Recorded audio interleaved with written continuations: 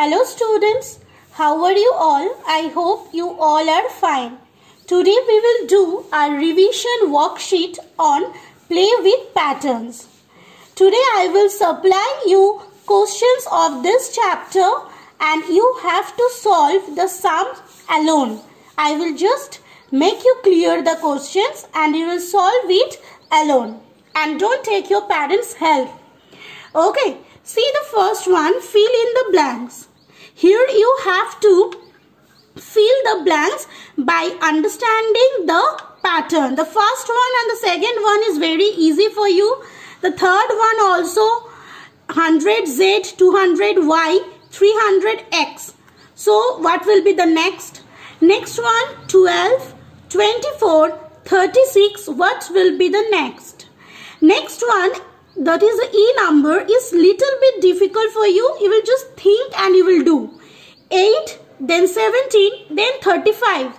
There is a pattern but it is little bit different. So think of your own and just try to solve it. In this way you will do the fill in the blanks. Next is make a number box using letters X, Y, Z.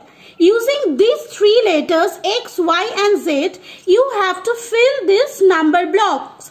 And the rule is no letter comes twice in any line. No letter will come twice in any line. You pause the video and take a screenshot of these questions.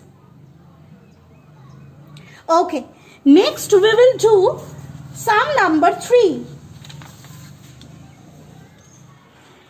Sum number 3 is use numbers 1 to 6. That means you have to use numbers from 1 to 6. That is 1, 2, 3, 4, 5, 6. These numbers you have to use and you have to make magic triangle. This is your magic triangle. You have to fill these magic triangles using number 1 to 6. And the rule is numbers on each side must add up to 10. That means each side, suppose this side or this side or this side, each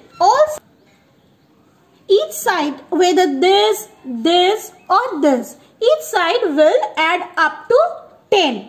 Okay, and use the numbers from 1 to 6.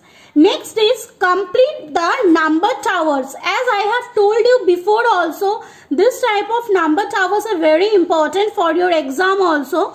Complete the number towers. Here the towers are given to you. You have to complete it. The first is given 1, 2, 3, 4, 5. Okay. Here just I am giving one more thing. Here it will be 3. Okay. So just you now understand what will be the next. Okay.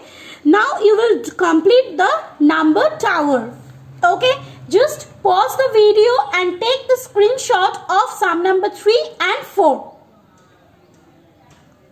Okay, I hope you have taken the screenshot.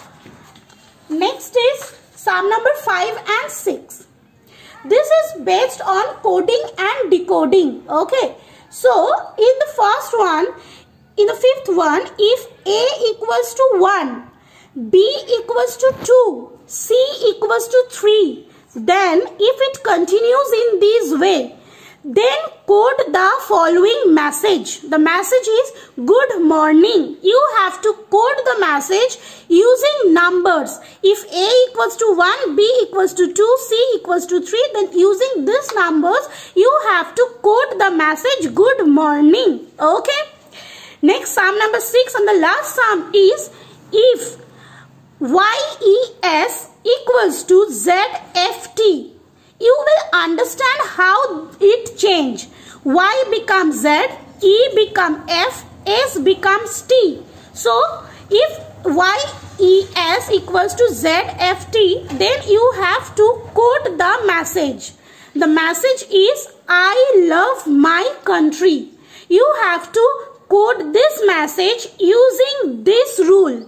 Okay, at first you will understand the rule, then you will code the message. So you will pause the video here and you will take a screenshot of the questions. So up to this, from sum number 1 to 6, you will practice and try the sums at home without taking any help from your parents. You will solve these sums, and I hope this will be helpful for you. Okay, thank you.